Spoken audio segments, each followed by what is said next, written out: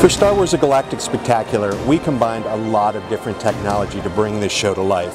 So we got some experts in projection mapping technology, and what that does is it actually paints the buildings with those visuals. It's not just showing the movie on a building, it actually is using the architecture and mapping it so it looks seamless.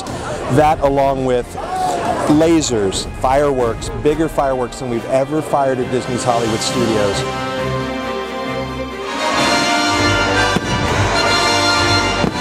We actually went to John Williams' music editor and made sure that we went to the original stems of the music, so this is pristine sound, surround sound. You'll hear those ships fly by you, those iconic sounds of lightsabers.